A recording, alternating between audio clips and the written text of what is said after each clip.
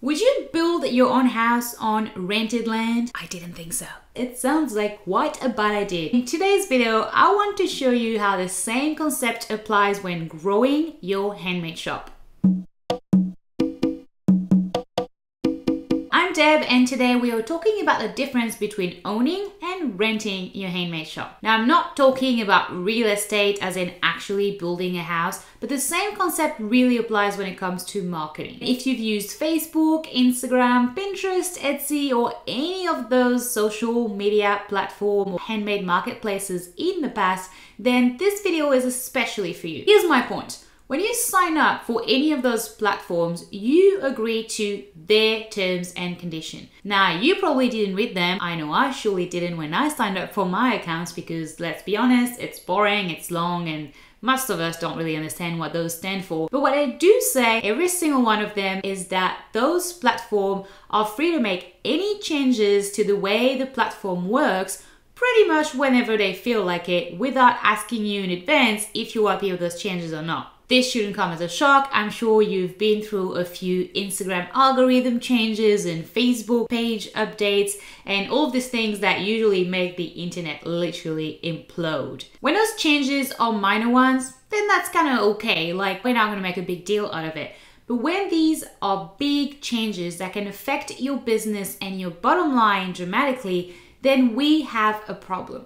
Now, as I was saying, I'm sure you're familiar with Etsy algorithm changes, Instagram algorithm changes. Oh, and remember more recently when Facebook announced that it was going to be much harder for your followers to see the content of your Facebook page? That's kind of big news. And for those who have spent the last 5 years working really hard at building a big following on the Facebook platform, that news really hurt. When these things happen, when you're really reliant and dependent on one platform to run your business, like Facebook or like Etsy, and then suddenly the algorithm change and your customers can't find you because your SEO doesn't seem to be working anymore, or Facebook just saying your reach is basically nothing right now, what happens is it's like someone has cut a line of communication that you had with potential customers. Do we want that? No thanks. This only happens if you've built your business on rented land. Now, what's the alternative? Oh, you know what I'm about to say. Email marketing. Building your email list is the best way to do marketing these days because you have a direct access to your subscribers, your email list subscribers and customers, and no one can get in the way and tell you, oh, sorry, from tomorrow you won't be able to email your list. There's been a global, internet algorithm change.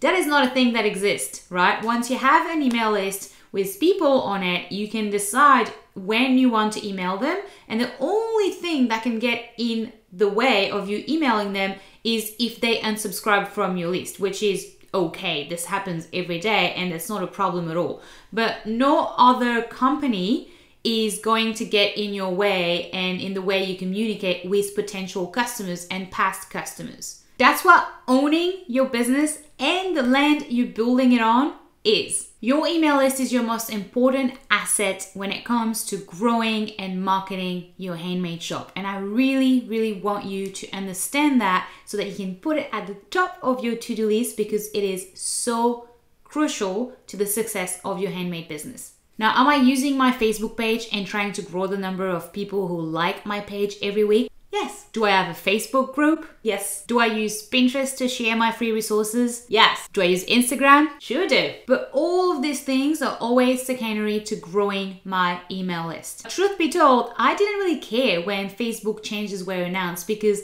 I have much more people on my email list than I do liking my Facebook page. So even though it was kind of like dramatic when Facebook said, hey, the reach on your Facebook page is going to be a little bit lower now, I didn't feel it was going to be really damaging to my business because I still had a direct line of communication with my email subscribers. I own my business rather than renting it. So Pinterest, Etsy, Instagram, Facebook, they're all wonderful. Should you use them and leverage them?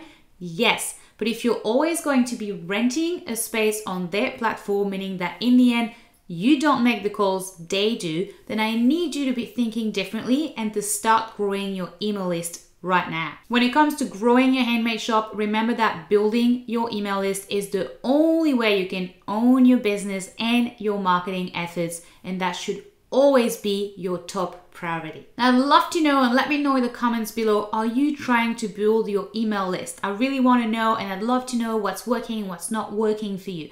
If you like this video, make sure to share it with your friend, give it a thumbs up, and subscribe to my channel. A new video is released every Tuesday to help you start, grow, and profit from your handmade shop. I also have a bunch of free resources to help you grow your handmade business that you can access for free, and I'll just put a link to that library just below the video. Make sure you click on that link. I'll see you next Tuesday.